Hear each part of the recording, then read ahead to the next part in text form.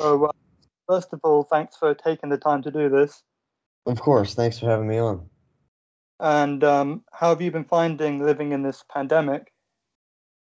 Well, I I've been trying to make the best of it. I've been trying to watch a lot of movies that I've wanted to watch for a long time. I've been writing a lot. I took over CW Stargirl Instagram, which was pretty fun. I had something to Right. do. Like I got to talk to my castmates and stuff like that. I was pretty happy to find out that Stargirl season 2 got, picked up. So I'm looking forward to that. And yeah, it's not been too bad of a few, months. So everything's slowly coming back to normal, but I've tried to make the best of it like that. I've been watching a lot of shows and stuff. I started watching The Umbrella Academy actually, which is great. Uh, Right, yeah, so that's pretty much all I've been doing. I've just kind of been doing stuff that I have wanted to do for a little while. right. And as you were kind of telling me before I hit record, you're from Atlanta, which is where Stargirl's filmed. So, how have you found experiencing this like huge shift in your life, like right in your hometown? Well, it was a little easier than, being out in LA or anything like that, or else like, Yeah. having to fly out and, stay in an apartment and stuff like that. So in Atlanta it was relatively easy because, like the first day it didn't even feel like too much of a extravaganza, because it was just more like I just, drove like 30 minutes away to set, and it was just really easy, and I could sleep in my own bed. And Right, it was great because like everyone that I knew and that I loved on set was just so close. So you could get dinner, you could hang out, and I do love LA, and I can't wait to get back out there. But just from filming a TV show or a film perspective, I think it's better to be like in your hometown or just wherever is more convenient to you.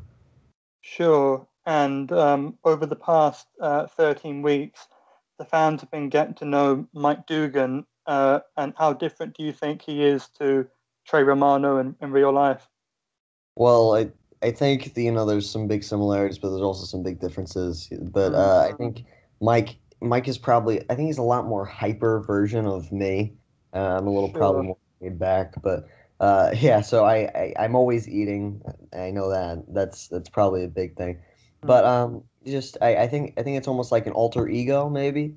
More, not right. not as much like complete similarities, but very very much just like alter ego kind of stuff. But yeah, it was just pretty easy to play because Mike, like I didn't really like like with the gambler in the show, played by the Eric Goins. He had this amazing like soupy like southern accent that he put on Mm, for this character, and I didn't really have anything like too drastic to like put on for my character. I was just kind of like being me and maybe just like going along with the lines a little bit more to be a little more animated or energetic and stuff like that. But later on the season, Mike's writing kind of gets a little more like dramatic and a little bit more emotional. That's kind of where I tied in more with him because it was a lot more, like, like laid back, and it wasn't as, pressing joke here. It was a lot more, I don't know, just a lot more similar to me, I guess. So, and that sure. was with like the rest of the cast too, like everyone in like the family, like in the Dugan family and the Whitmore family, stuff like that. We Mm, all pretty much didn't really have to do anything because we were all kind of just playing our roles and what they would be in life. It's like, like Luke was the dad and Amy was the mom. I was, the stepbrother. So it was just everything was relatively easy working with all those, great people. Of course, like I said, later in the season, we did a lot more stuff. But yeah, so I guess there was a lot of similarities, and it was for everyone it was a pretty genuine thing to work on. Right. And I mean, you were kind of mentioning at the end of the season, but kind of to go the opposite direction, back to the very beginning in the pilot, Mike was very opposed to the idea of moving to Blue Valley. So, how much would you say his opinion about the town has changed across the 13 episodes? Well, I think even in the writing, it kind of touched on that a little bit when he was talking about his friend Jakeem, and Mm, in the comics, like all that stuff. So I yes. think that. just based off like the writing and what I've read, and I think Mike definitely has taken a liking to it. He has a lot of friends. He has, a paper route he's doing. Mm, I think the only thing kind of thing was that he was probably associating this town with, not being with his dad, and it only got worse as the season went on. But in the last mm. few episodes, we're like, oh, I'm kind of involved in something pretty cool. So it was, I think it was kind of a shift. It was like a lot of the things that probably happened with Mike to, make how he ends up in the last few episodes how he is. But I think, yeah, it's definitely a very big change from the beginning, because the beginning he completely opposed it. It actually only took a little while for him to be a little more excited about it. Like that first dinner scene was like, yeah, bro, like I got all these friends now. I'm gonna go play Sure. football, blah, blah, blah, stuff like that. And yeah, I think Mike is definitely settled down. He's becoming more mature and he's ready to help. Right. And when you first signed on for the role, how much did you know about Mike's season one arc? Or did you like to find everything out episode by episode? Well, actually, it was 113 episode contract. It was just all at the same time. And actually, I called the showrunner and the creator, Geoff Johns. Mm, Actually, I called with him, and he didn't as much tell me what the story arc for Mike season one was. He really told me what the story arc for Mike season two was, and that was, right. very interesting. The stuff that he has planned, and also, of course, the thing with Jeff is that on set stuff ebbs and flows, So I remember Breck was telling me, I didn't even know this, but Breck was telling me that, that my character arc for season two was originally like kind of set in stone, like what I had heard, but the way I played Mike, it was like different than how it was kind of written. So Wow. it was so we kind of changed, well, not me, but Jeff Mm, kind of changed the arc a little bit in season two when some more stuff is happening, because it was such an open set that we could really kind of do whatever we wanted. It was very creative. So if you like had a scene idea, then you could write it, and you could do it. Like with me and Luke, we went to dinner one night and we wrote this scene, and the next day we showed it to Jeff, and he actually let us shoot it, which is like really interesting. It didn't end up getting in the final cut, but oh, right. yeah, but maybe in like the Blu-ray version, I don't know, we'll see. But yeah, so it was very open, and the cool part about this show is that there's so many facets that can like that the story can like go down, I guess. Like it's Right. a multifaceted show. So with Mike, there's no telling what he's really going to be doing in season two, but I think I know, but I probably don't. So it's yeah. So season one, I wasn't really informed on, but season two, they have some big plans. Right. And you kind of gave me a segue there with part of what you just said. But so Luke Wilson plays your on-screen father in the show, and I was wondering, did you guys have any discussion about what Pat and Mike's lives could have been like before they met Barbara and Courtney? That's a great question. Yeah, actually, we did, because we even worked that into the pilot a little bit. Like when that scene was when it's like the first scene that you really see Mike and Right. Pat, kind of hanging out, and it's when they get out at the apartment in Valley Village, and Mike's like, I thought you said that once you got married to Barbara, you'd stop moving around, and like that was kind of like a little like a tie back, like when they were Mm, kind of on the road, and they were just them for a long time, and it was kind of interesting hearing that, because with it really does like tell you a lot about their relationship. They're not as right. much even father or son, but almost kind of like pals. So it's Mm, this really it's this different dynamic, this different relationship. And yeah, Luke and I talked about it a lot, like that actually, that we brought that up a lot of times before we went into a scene. We were like, hey, like maybe we could add this here, because like they were on the road together, like they know each other so well, like they like know each other so well, and it's just like it kind of did tie into a lot of like parts of the show. So mm, it was very much an underlying factor in even like how we decided to play our roles. So that It's a great question. Right, and kind of like on a similar tangent. So there was a flashback of Pat and Barbara meeting in Blue Valley. But how do you think Mike and Courtney's first meeting went? Because obviously it hasn't been shown, but like, how do you think that went down? I honestly probably don't think there was much. Actually, you know what? I do know actually what their first encounter was like because I actually in the comics the first encounter was kind of like Mike just said something smart because Courtney walks in, she's like, "Who's this?" And she's like, no, she's like, "Are you my brother?" And I was like, Mm, "Stepbrother, technically, miss." And I always speak in technicals. Like that was like the first line that Mike had in the comic. right. That was just so funny and so cool. But I guess that's kind of how they would have interacted. I guess that's probably how the first meeting would have gone. And they in the comics they both kind of bonded on knowing about the JSA, but clearly in the show they Mm, kind of broke a lot of those boundaries, and yeah. Different they interpretation of it. yeah. So it's an interpretation of it, and Mike, of course, in the show doesn't know until later on. But Mm, yeah, that's Mike and Courtney's first encounter. I would have loved to seen that on screen, but we still got the comics, so that's pretty good, I guess. right. Yeah.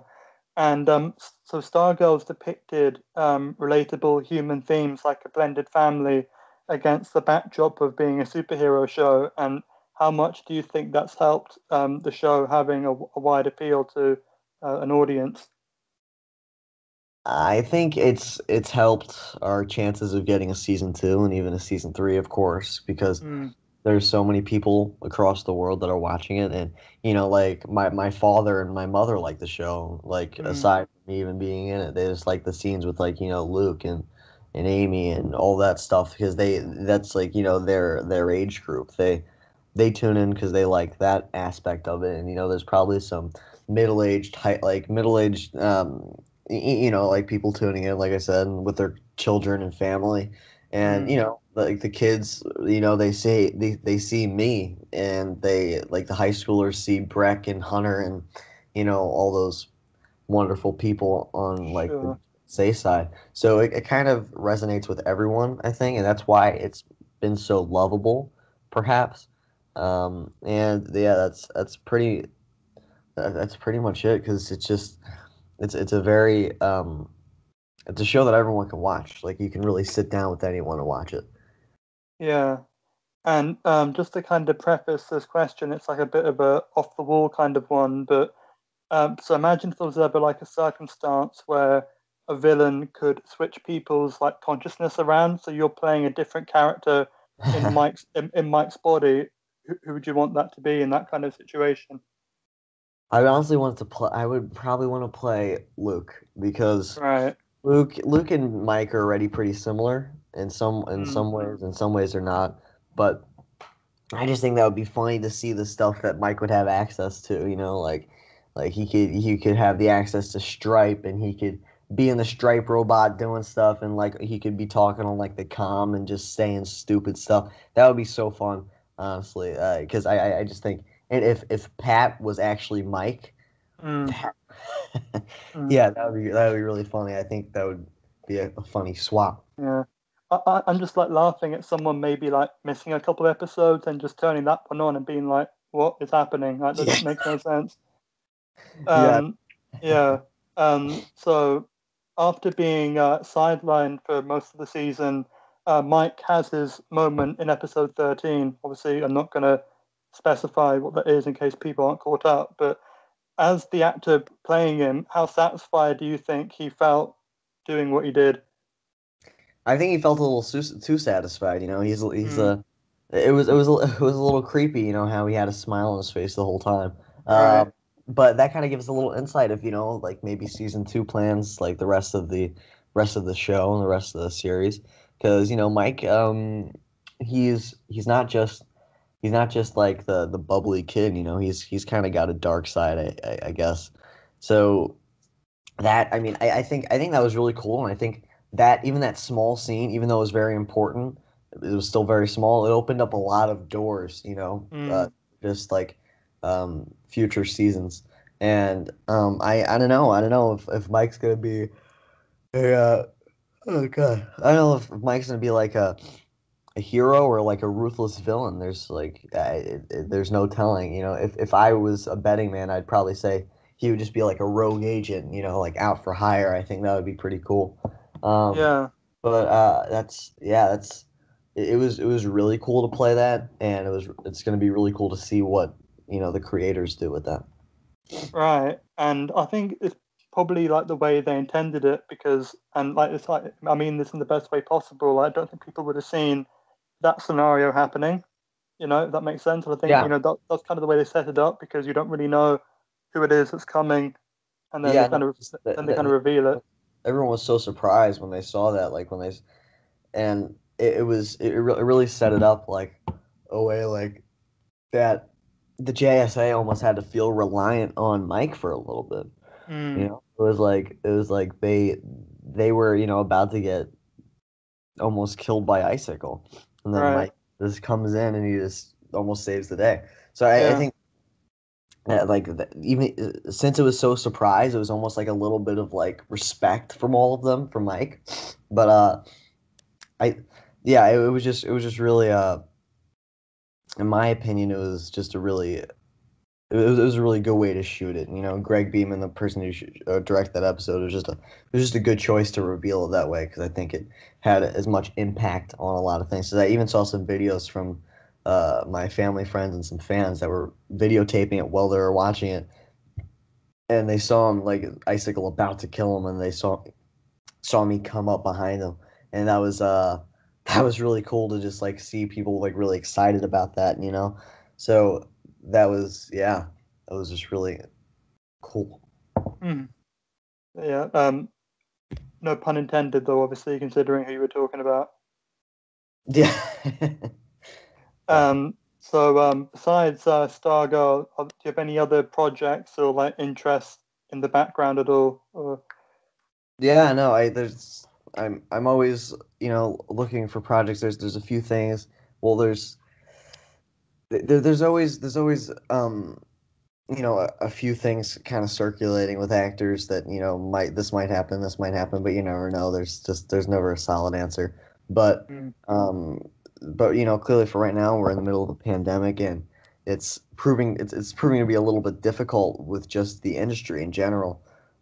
So yeah, I I'm just happy to see what's gonna like go on after the pandemic and everything like that. I got a lot mm, of friends in LA that are doing movies, that are doing projects that want me to see what they're doing, like, and be on set and stuff cool like that. So it's just I'm just glad that hopefully this is going to be over soon and we can start filming Stargirl, and like I said, I could go back to LA and see what my friends are doing. mm. So but other than that, I'm a writer. I actually just finished my first like really feature length script, which was really Yeah. exciting. And I saw uh, you mention that on Instagram just before I did the school, so that's kind of yeah, like a yeah, weird I weird did. tie in there. Yeah. Yeah, it is. But yeah, I just finished my script of, I would probably say, 9 months that I've been writing. It's a very out there script. Like my Mm, my favorite like directors are Wes Anderson, Taika Waititi, Jon Favreau, stuff like that. So they're all unique, visionary like directors, and that's who really kind of inspired me. I probably can't do it like them justice, of course, but that's yeah, kind of what inspired me to write and stuff like that. So yeah, it was pretty interesting. Just writing that and being able to actually just sit down and finish it, because I kind of had a dry spell of not writing, because writing is a very interesting thing, because writers hate writing. It's like right. Yeah. yeah, it's just like you hate having to sit down and actually physically write the words. That's just the worst Mm, thing. So, I take as long as possible to have all the, like the scenes laid out and everything like that, to really make it, make it as good as possible. So Yeah, that's really like that was really exciting for me. It's also, of course, aside from the Stargirl getting renewed and stuff like that. But yeah, there's some projects hopefully down the pipeline for Mr. Mike. Probably there's one that might be going on after actually season two even gets released in 2021, which would Mm, be really cool. And yeah, I'm just thankful for everything that I've got going on right now. right. And so this is the last question I've got here. What would you like to say to the fans who've watched the past 13 weeks of Stargirl? I just want to probably say that just thank you. You made this all possible for getting a season two, and it's interesting with the show and castmates because when you have friends that you're hanging out with on set and stuff like that, when you're on a show, you're almost your friendship and your camaraderie is not even confirmed for another year, which is like Mm, so it's like it's a really weird feeling, and for them to have such great response to it and let us do what we did last year with all of our great friends is just really special, and that's you have no idea how much you mean to us just for that reason alone. Just so mm, they let us do this again, and we're doing this, for you, for the fans, and for the people that have been watching this and reading the comics since day one.